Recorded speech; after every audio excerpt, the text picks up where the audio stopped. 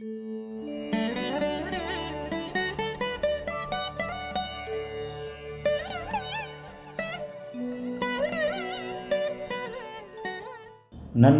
வணக்கம். எல்லோரும் நன்றாக இருப்பீர்கள். சென்ற 2 நாட்களுக்கு முன்னாடி இந்த கிரக அவஸ்தைகளை பற்றி ஒரு வீடியோ போட்டிருந்தேன். அதிலேயே இன்னும் சில கிரக அவஸ்தைகளை பற்றி சொல்கிறேன் அப்படின்னு சொல்லியிருந்தேன். அதாவது கிரக அவஸ்தைகள் அப்படிங்கிறத அவஸ்தைனா என்ன? ஒரு நிலை. அதாவது நல்லா இருக்கிறீங்களா, நல்லா இல்லையா, அவஸ்தைப்படுறேன், நல்லா இருக்கிறேன், ஜாலியாக இருக்கிறேன். இந்த கிரக அவஸ்தைன்ற ஒரு சொல்லுக்கு ஒரு நிலை அப்படிங்கிற ஒரு அர்த்தத்தை சொல்லலாம்.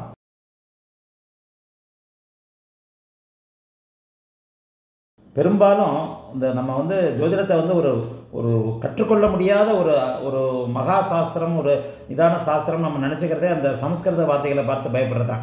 ஏன் இந்த விளக்கத்தை சொல்கிறேன்னா, ஒரு கமெண்ட்டில் போட்டுருந்த அந்த தீப்தா அவஸ்தைகள், அந்த அவஸ்தைகள், இதை பற்றிலாம் நீங்கள் அடுத்த வீடியோவில் சொல்கிறேன், நீங்கள் சொல்லவே இல்லை, அதுக்குள்ளே இன்னொரு வீடியோ வந்துருச்சுன்றதுனால இப்போ இந்த வீடியோவில் அந்த தீப்தா அவஸ்தை அப்படின்றத பார்ப்போம்.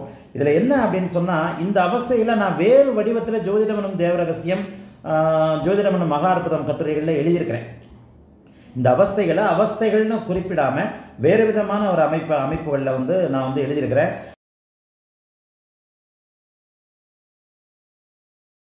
9 அமைப்புகளில் இந்த தீப்தா அவஸ்தைன்ற ஆரம்பத்திலிருந்து கோபாவஸ்தை அப்படிங்கிற ஒரு அமைப்புகள் வரைக்கும் ஒரு கிரகத்துடைய நிலைகள் சுட்டி காட்டப்படும்.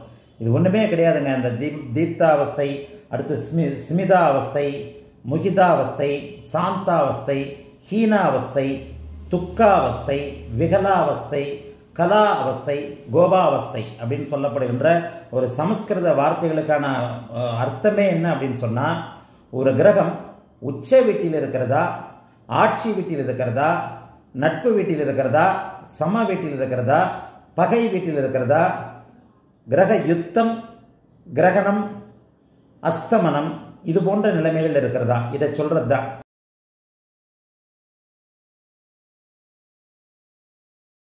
இந்த கிரக யுத்தம்ன்றதுல ஏன் இதை சொல்ல வந்தேன்னா, வடக்கே இருக்கின்ற கிரகம் ஜெயிக்கும். உடனே நமக்கு ஒரு டவுட் வந்துடும், வடக்கன்னா எந்த பக்கம், எந்த கிரகம் வடக்கே இருக்குது, எந்த கிரகம் தெற்கே இருக்குது? ஒரு மூல நூலில் வடக்கே இருக்கின்ற கிரகம் கிரக யுத்தத்தில் ஜெயிச்சதாக கருதப்படும் அப்படின்னா, நீங்கள் அப்படியே தசை தடுமாறி கிரக யுத்தம்னா ஏதோ ஒரு பெருசு அப்படின்னு நினச்சிக்கிட்டு அடுத்த பக்கத்துக்கு போயிடுவீங்க. ஒன்றும் இல்லை, எந்த கிரகம் அதிகமான டிகிரியில் இருக்கோ அந்த கிரகம் ஜெயிச்சிருக்கு, அவ்வளோதான்.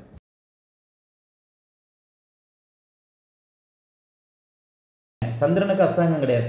சந்திரனுடைய அஸ்தங்க நிலை தான் அமாவாசை என்று சொல்லப்படுகிறது.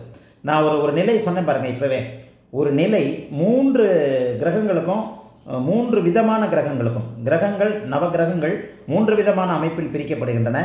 பஞ்சபூத கிரகங்கள், ஒளி கிரகங்கள், நிழல் கிரகங்கள். இந்த 3 கிரகங்களுக்கும் விதிகள் தனித்தனியானவை அப்படின்ட்டு.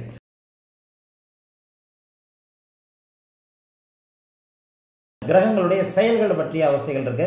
அதை ஒரு நாள் நான் விளக்கி சொல்றேன். நான் ஏற்கனவே சொன்னேன், அந்த கிரகம் தூங்குகிறாரா, சாப்பிட்டுக்கிட்டு இருக்கிறாரா, தாம்பூலம் தரிக்கிறாரா, காலை கடன் இருக்கிறாரான்ற அந்த நிலை அவஸ்தைகள் ஒன்று இருக்கிறது.